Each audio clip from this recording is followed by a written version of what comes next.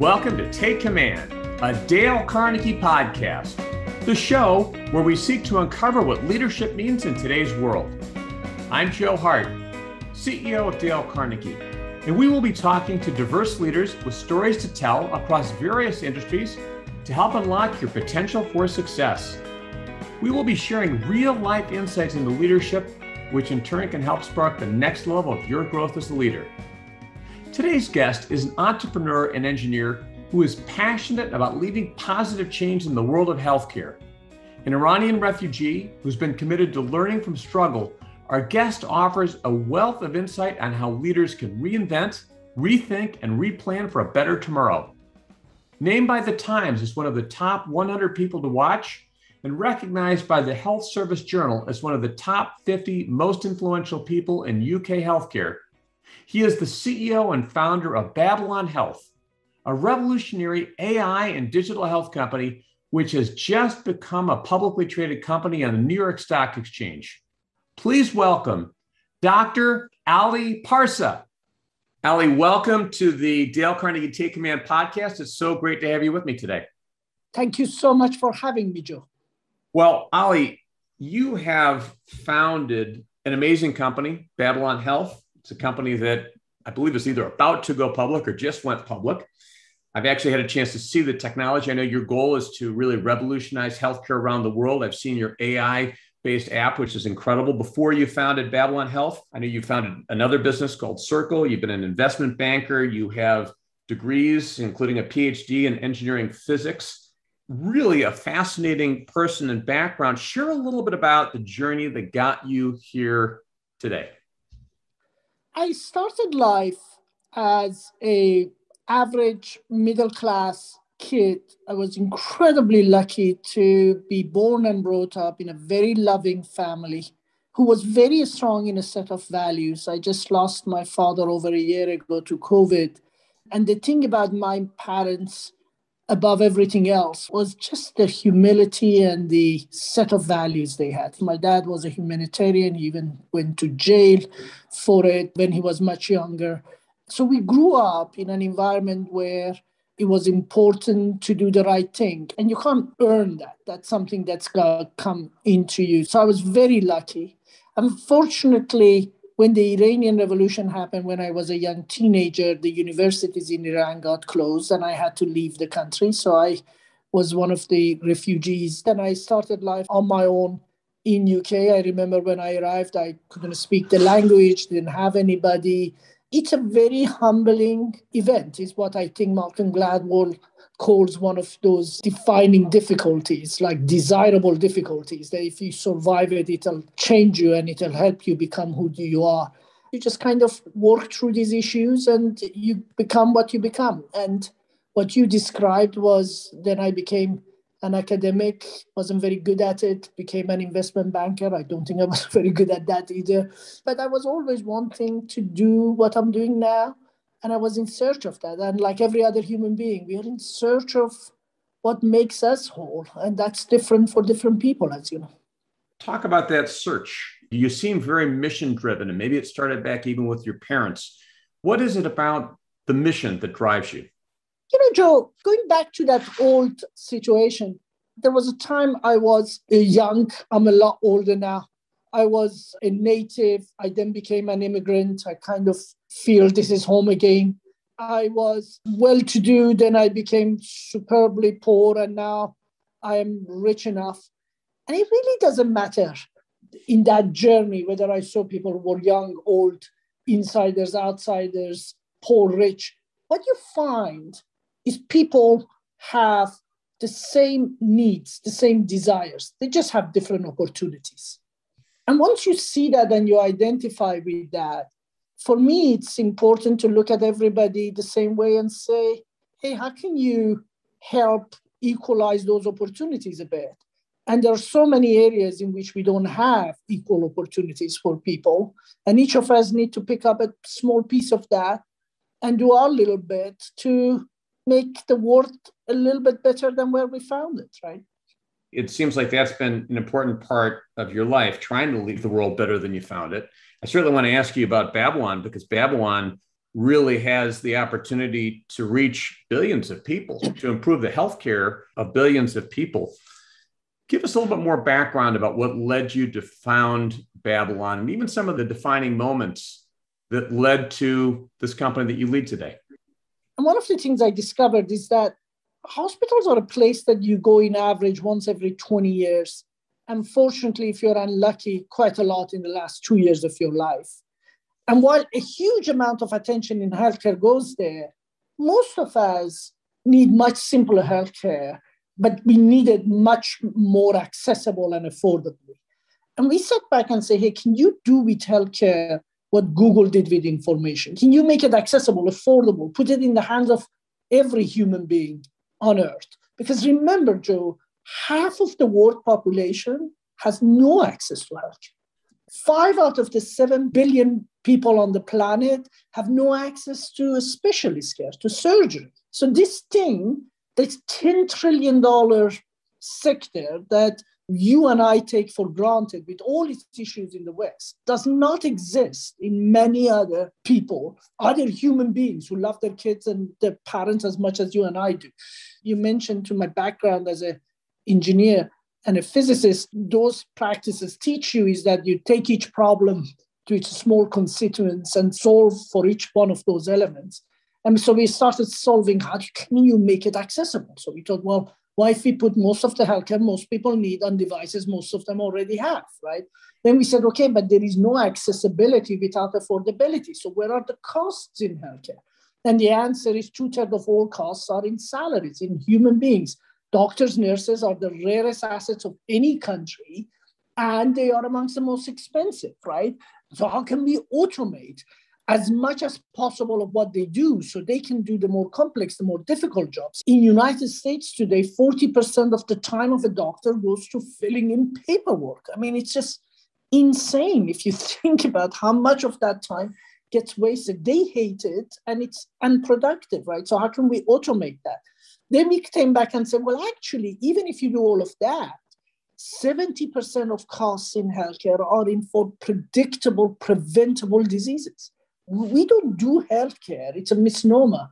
We do sick care. We wait until somebody gets sick, hits crises and emergencies, and then we fix it, which is what, Joe, you and I used to do with our cars 20 years ago. We used to drive them until it broke down, and then we fixed it. We don't do that anymore. We buried so many sensors in our cars that will allow us now to see a problem before it occurs or project it. We certainly never wait for an airplane to break down and then say, let's fix it, right? So why don't we do that with a human body? So it was an evolution of our thinking. And my colleagues and my friends in Amazon say often that they are in day one. And if they're in day one, I always tell our team that we're in hour one. We have so much still to do. So let me ask you about that, because a lot of times people will look at the finished product of a business that is successful, that's large, that's profitable. It appears like it's a linear kind of a thing from start to finish. What were the challenges you faced in forming this business and in the people side of the business? How did you inspire people around the vision? How did you bring great people together? It's a learning process, and you're constantly learning how to do a better job. Great people want to solve great problems, and they need to feel that they can make a great contribution to that problem. So if you want great people to join you, you need to create an environment in which they can be their best. So one of the things we try to do is to be very clear about the mission and then be very honest and transparent about it. Because, a lot of companies write their mission in front of the lift, and then that's it, kind of like you read it and then you move on. In Babylon, it really doesn't matter who you talk to. Every person believes in our endeavor to make healthcare accessible, affordable for every person on earth, and every person joined to do so. So if you look at some of the people in Babylon, each of them came to us having run organizations of tens of billions of dollars and joined a company of hundreds of millions of dollars today in revenue. Why would they do that? They do that because they genuinely want to solve a big problem. You can't inspire people with words and meaningless phrases. Great people get inspired with great purpose. And you have to be true about that purpose. And then people will find you. Well, it sounds like that's really got to be the place to start. You start from that place of purpose and people are united around that purpose. How do values tie into that? And what are the values you have defined connect people to the purpose to make sure you've got a culture? Because ultimately you can have a great purpose and you can have a great concept, but if you don't have a great culture, the whole thing will fail. Very true. I think everybody knows it when it was, I think, Warren Buffett who said culture eats strategy for breakfast. And yet ask yourself, how many companies start by saying, I'm going to create a company of great culture? We start by saying, here is my business plan, and here is the spreadsheet for my financials and this and that. One of the very first documents we ever wrote in Babylon was a document called We Are Babylon. And it was entirely around what you touched on, our culture. And we said, look, in a world that you can do everything, we're going to focus on having a big dream. So we're going to focus on big things. And we said we have 3 principles: dream big, build fast, and be brilliant. And the idea in there was that you want to dream big, but you don't want to make it so big that you just think about it. You have to start building it fast because life is so short. And then on the other hand, you have to balance between building fast and building garbage. You have to be brilliant. You can't just say, okay, look, I built something really bad fast, right? You have to just make it beautiful, make it perfect, make it work really well. The world doesn't need yet another bad product. The world needs great service, great product. And then we stand back and said, okay, so if that's our principles, that we're going to choose what to do based on that, then how are we going to act? And we put together 6 characteristics that every Babylonian who joins Babylon, it's kind of tested against that, right? So the hygiene of joining is that you have to be in the top group of people in your expertise. We try to hire the top 2-3% because our job is really hard to do. So we need people of huge expertise. But there are lots of people who have lots of expertise, but they're not nice people, or they're not easy to work with, or they're great individual players, but will destroy a team, right? So then we look at who is compassionate. We look for compassion. We're in the business of compassion, healthcare, right? So people who like other people. We look for inclusivity, people who believe they don't have all the answers, but seek the answers by bringing other people to the fold. We look for people who have creativity. In this world in which you go through a process versus to try and find new solutions, we are much more about people who find creative solutions, because the old saying that Einstein used to say, the definition of insanity is keep doing what you do when it's not working. So creativity is really important to us. Then positivity, it's hugely important to us. I mean, look, I'm a big believer that negative people suck energy from you. I call them energy vampires. And there is nothing worse in a team than somebody who says, I can tell you what everybody else does is wrong. We try to avoid that. And then people who take ownership of what they do rather than tell other people what to do. And tenacity, right? What we're doing is really, really hard. It's not going to happen overnight. And we need people who stay the course. With a few knockdowns, don't fall off their horse. Now, if you could get those 6 things right, in my view, you can get going. And you've come across other Babylonians. It doesn't matter if we get it right or wrong, or we fail or you succeed. What you will find, Babylonians say they love other Babylonians because these are decent human beings who've come around the mission and are trying to do their best. And that's all that matters. That's all you can ask for. Have there been times that you found that people in the organization haven't had that, or the situations that you can recall that were challenging, and how did you address those or overcome those? Look, we fail all the time. We get things wrong all the time. We try new ideas that doesn't work out, and that's fine. You could face a situation that didn't work out. That's fine. The question is not that. The question is, how do you act on it? How do you reply to it? If you pick yourself up and say, okay, I tried this and it didn't work out, and therefore I'm going to try it again. I mean, I think Edison's approach of like, I got the light bulb because I did 9,999 ways that it failed and eventually it worked, right? The things that you have to be super clear about, in my view, and I may be wrong, it's controversial, I know, is that if you stick to a set of values and characteristics that you find in your organization, then you should also stick to not keeping people who don't fit into it. I think that if you're negative, you should not be in Babylon.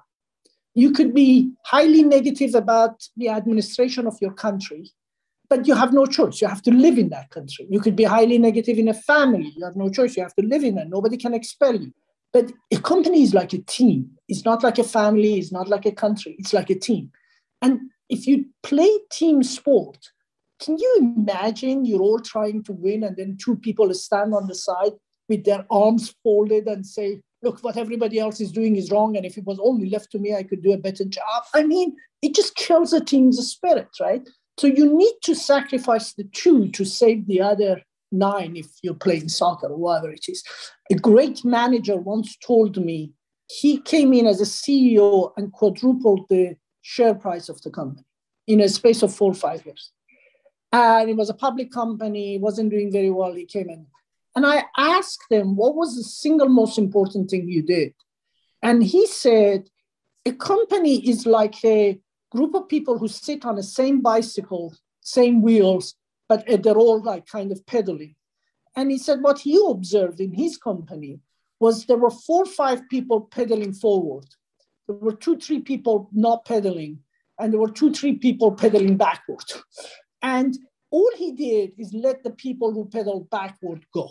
And then what he found was that the speed massively improved. And after 2 or 3 who were not pedaling, 1 or 2 actually started pedaling, got excited by the people in front of them. And everything changed. And sometimes I think it is about what you do and staying true to your set of beliefs, but not thinking about this as I have to have everybody, whether they fit into my culture or they don't. Does that make sense? And I know today's view is a lot of people say that this is not very popular and we need to create an environment in which every single person can thrive. I don't find that's the responsibility of a company. It makes complete sense. There have been times we'll have the feeling that we need to save people. We need to make sure that everyone can get on board. And the reality is some people may just have a different vision. Their vision for themselves doesn't align with where the vision of the company is, and that's okay. Then maybe they need to find someplace else. I mean, we could try to work with people and invest in people and so forth. And at the end of the day, it might just not be the right fit. I just don't want to be mistaken by thinking that there is no room for critical people in a company. We actually value criticism a lot. The question is positivity versus negativity. Do you say what we just did wasn't very good, and here is how we should fix it, versus you say what we did wasn't very good, and here is all the people I'm going to blame? That's the differentiation for us. I am always critical of everything we do because I am always searching to do something better.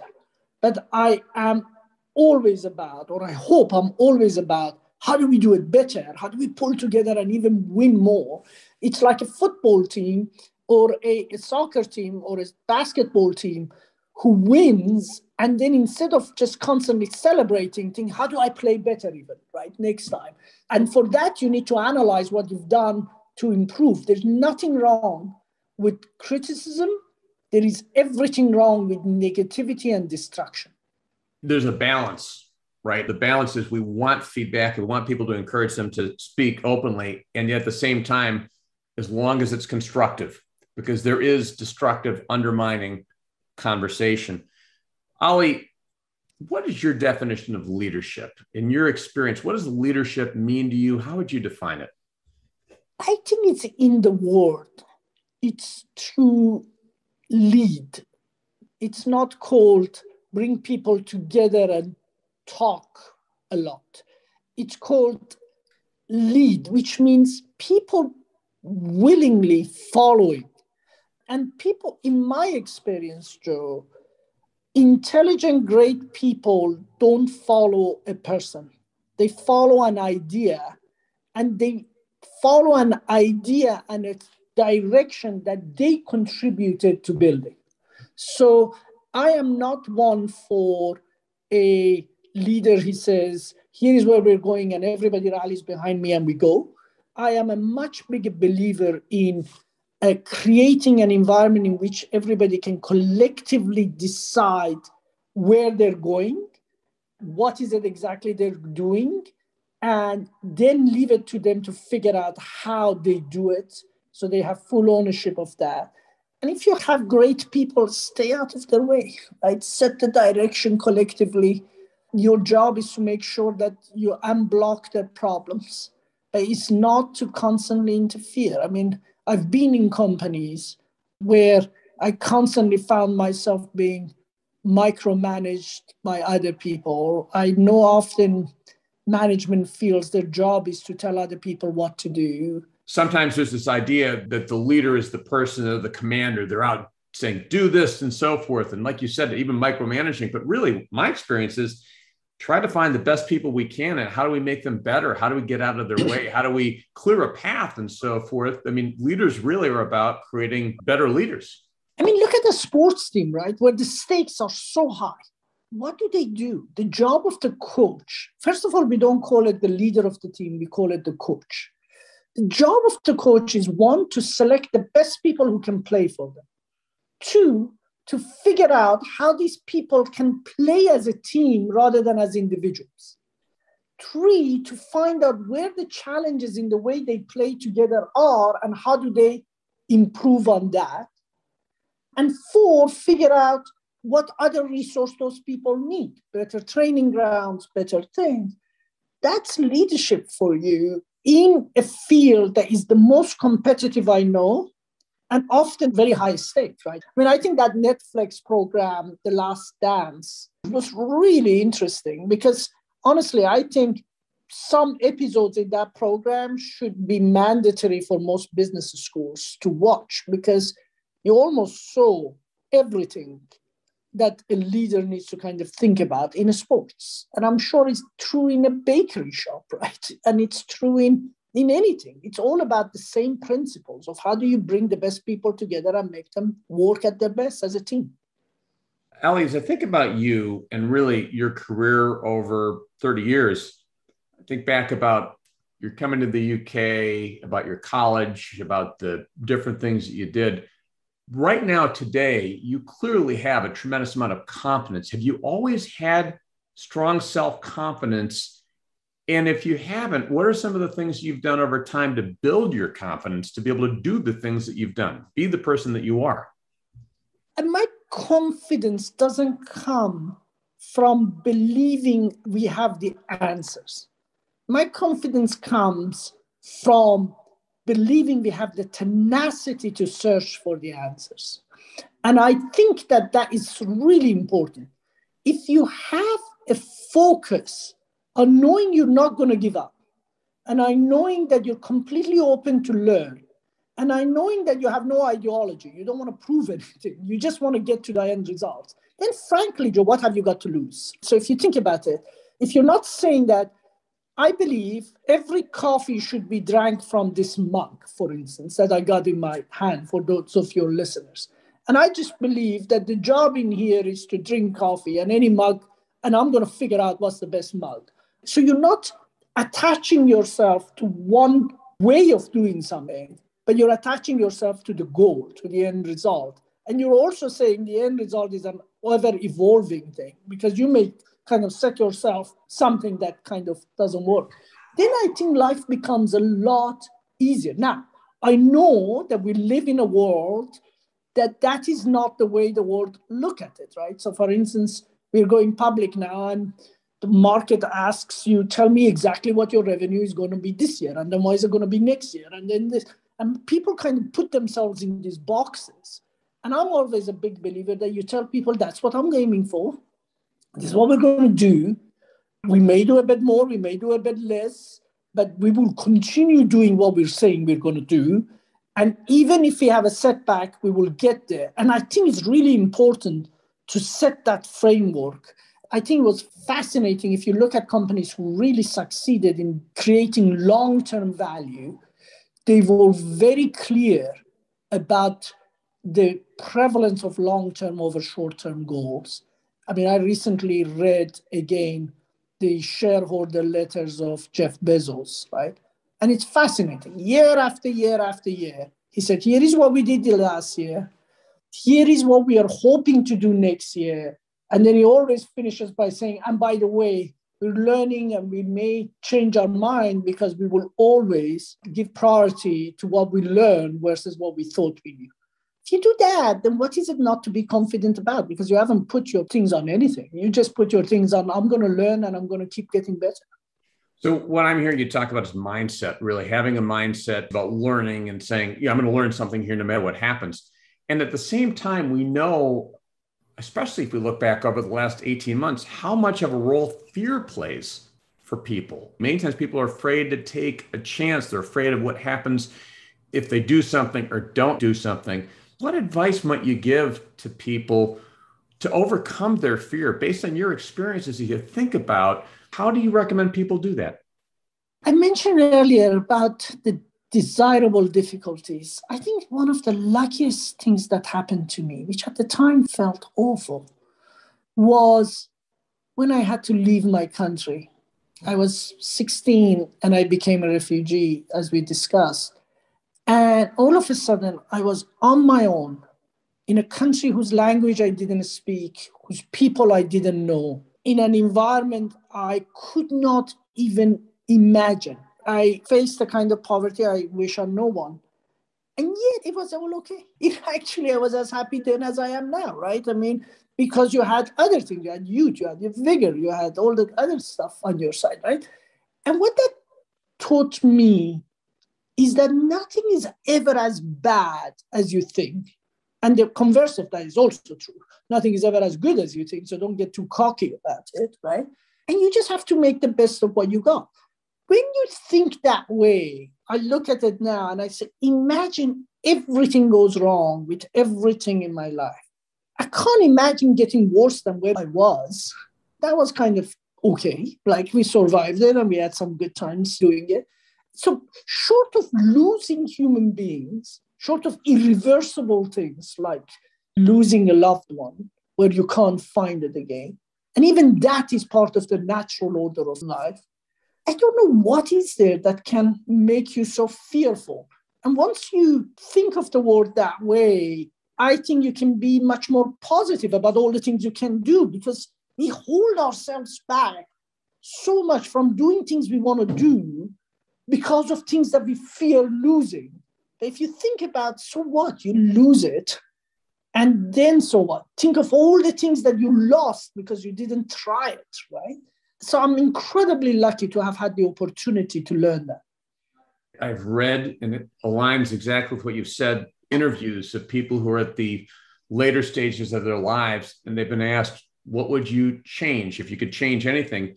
And most of them have said, I regret not taking risks. I regret being afraid. So people often realize that at the end of their lives, and part of what you're saying is, hey, realize it now, take the chance. I know that one of your admonitions has been about be bold, dream big, build fast, be brilliant. What I'm hearing you saying is do those things and you can overcome fear.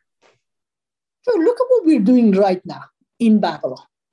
A year ago, at the height of our success in UK and chance of doing well, at the height of the uncertainties of COVID, we embarked on a journey of taking Babylon into United States. Everybody told us that never in history before a healthcare company has conquered US from outside US. It's never been done before. You will never be able to.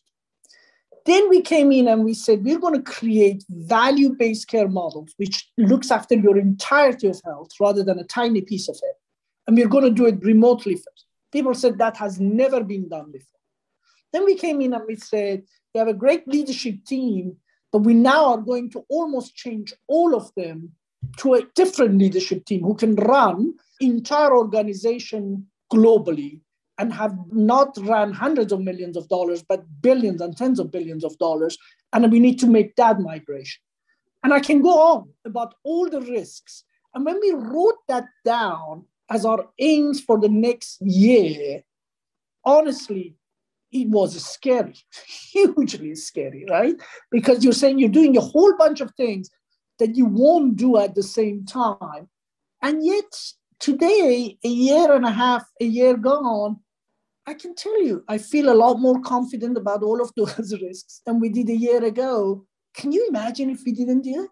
And that's what most companies do. Most companies keep doing what they did and repeat what they did and try to replicate it, turn it into a sausage-making machine. And that's why companies like Apple are so special, because they didn't just say, I'm going to make more computers. They said, okay, I've done that. What's the next thing? Then they said, I'm going to make iPods. And then they said, well, I've done that. Now iPhones and iPads, And they constantly reinvented themselves. And I think that zeal is so important. So when you say, be fearful of what you're going to lose, I think be fearful what you will lose by not moving up. That's right. Be fearful of the status quo. Be fearful of what could be that will never be because you're not taking that chance. In 2019, you addressed the graduating class from the University College of London. You gave them in 4 minutes what I think is some of the most inspirational advice that I've heard. And we talked about it a lot today already. Dream big, build fast, be brilliant. The fourth thing you said was make others' dreams come true. Why is that an important part of this?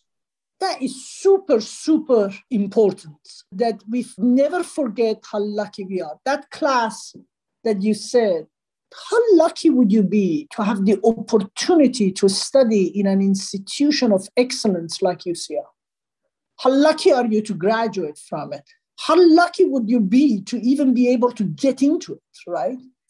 And now that you have all this luck and you got it, what are you going to do with it? You have to build your own dream. That's why you got in there. But once you're building your own dream, be conscious of the fact that other people also have dreams. As I said earlier, they just have different opportunities than you.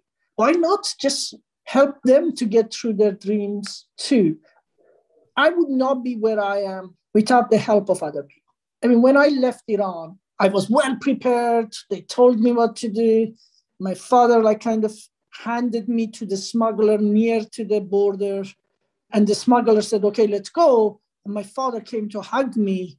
And the smuggler said, whoa, what are you doing? You can't hug. People are watching you. So imagine, you and I are fathers, right? Imagine leaving your child, that's 40 years ago, not knowing there's no mobile phone, there's nothing. You have no idea, but do you ever see them or not? My father shook my hands really hard. It hurt. And he said, just stay safe. And just make sure you and I can talk again. And I, full of confidence, left them, fear and confidence. And within half an hour, I got caught. Half an hour, right? It didn't even last half an hour. I got caught at the border. And at the time, in the middle of Iran-Iraq war, if they caught you at the border, they will send you to the front line and basically you clean mines. And the guy who caught me was a dreadful human being, frankly, because he couldn't be nastier to a 16-year-old, a grown-up man abusing a child. And one man who have never met before, never met since, ran and said to the leader, sir, there's a phone call for you.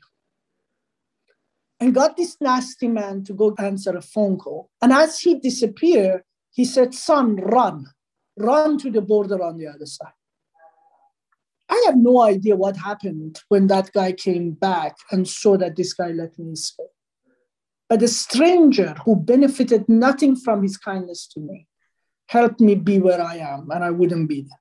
And that story, Joe, in my life must have happened 100 times over. People who had nothing to benefit from me, clients that we grow with, think to help us grow, to bring our vision to life. And I think once you see that, you kind of think you should just be part of the group of people who help others as I was helped and you were helped. I'm sure you have 100 stories like that to tell. I do have 100 stories. That story is a powerful one, an incredible one, a life-defining one. Like you, I found in my life so much value in giving back. So many people have been there at different key points in my life. And I find great joy in helping other people, as I think you do too. So it's almost like no matter how much we try to help someone else, we still get more back. It's amazing how that works that way. It's a paradox. Because I think human beings are wired to survive by being social and making sure the tribe survives. I just think that is part of our genetic construction. And I, by the way, never look at it as helping others, giving back, or anything like that. I just think it's natural part of what we do. And as you say, you don't think about giving to your children when you help them grow, right? And do everything you do. It's just part of what you have to do as a father, or your wife does as a mother. And that's what I got to do as a human being. We all do this. It's part of who we are. And it makes for a better society because we all help each other, right? Can you imagine a society in which we just grabbed from each other whatever we had, and whoever had bigger muscles punched somebody else and took what they had? What kind of dreadful place would that be? Nobody lives like that. Vast majority of human beings live in a social construct. And that social construct is about helping each other grow. And it makes it for a much more enjoyable life. I worked in organizations, and I'm sure so have you, where everybody was against everybody. Everybody was trying to push themselves up. They were political. They were dreadful. I hated going to work every day. And I worked in places that people were joyful. And it was a much better place for everybody. So it's not what you do for others. It's actually what you're doing for yourself by creating that environment so you can thrive in it and you can be happy in it. It depends on the mindset. If someone has a scarcity mindset, they think I'm giving something, I'm spending time on somebody, and that's going to take away from me. But no, it's an abundance. It's an abundance mindset. And I've also found, I'm hearing this in your story also, just great gratitude. And when there's gratitude, it's hard to be unhappy if we focus on the things that we are grateful for. Very true. So true. Those who are not grateful, or those who think they've done it all themselves, I just think they never had the opportunity to see those who are facing huge difficulties, how unbelievably difficult it is for them. Imagine being a woman today of all sorts of ambition, a young girl, and all of a sudden you're in Afghanistan and the Taliban have come to power and you have no idea whether you can have education or not. You want to be a doctor, but you have no idea. And that dream may have been just taken away from you. I hope not. I hope they decide not to take away education from girls. But tell me, if you're a doctor today, is that because you lived in a society that allowed you to study? And it's all of those things. It is so important to remember the context in which we've achieved what we achieved and therefore be grateful for it. I have to ask, Ali, just going back to your story, which is an incredibly powerful story.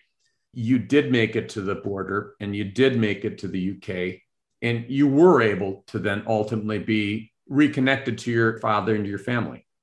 Absolutely. Absolutely.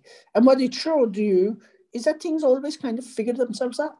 And if they don't, and of course, there are many who didn't, but if you worry about the things that don't happen, you're never going to do the things that you will do. And I'm sure if I didn't take those risks on my parents, first of all, I was 16. Think of the courage of your parents to let their child take that risk, the sacrifice they make for better life future for you, what they take away from themselves. And I honestly thank all my lucks for never facing that choice for my own children, thankfully, so far. We can learn a lot about leadership from our parents. We can learn a lot about leadership being parents, empathy and patience and love, humility. Ali, this has been a tremendous interview. I'm very grateful for your being with me. Do you have any final advice for our listeners? We as humans have incredible potentials, capabilities, inherent possibilities, and we should just not deny it to ourselves. if you want to do something, just do it. You'll be amazed by the joy that brings. So I hope everybody find their own way and everybody do what they want to do. And if what they want to do is keep doing what they're doing now, that's exactly what they should keep doing. Thank you so much, Joe. I can't be more grateful for you to spend your time to talk to me. It's been my pleasure. And again, I'm grateful to be with you, Ali. Thank you very much. I hope you enjoyed this edition of Take Command, a Dale Carnegie podcast. Check out our resources page at www.dalecarnegie.com for more research, insight, and tools that will support your success in taking command of your leadership potential. If you enjoyed this episode, please consider rating it and subscribing to us on iTunes, Spotify, Stitcher, or wherever you get your podcasts. As always, thank you for listening, and we look forward to you joining us at the next episode of Take Command, a Dale Carnegie podcast.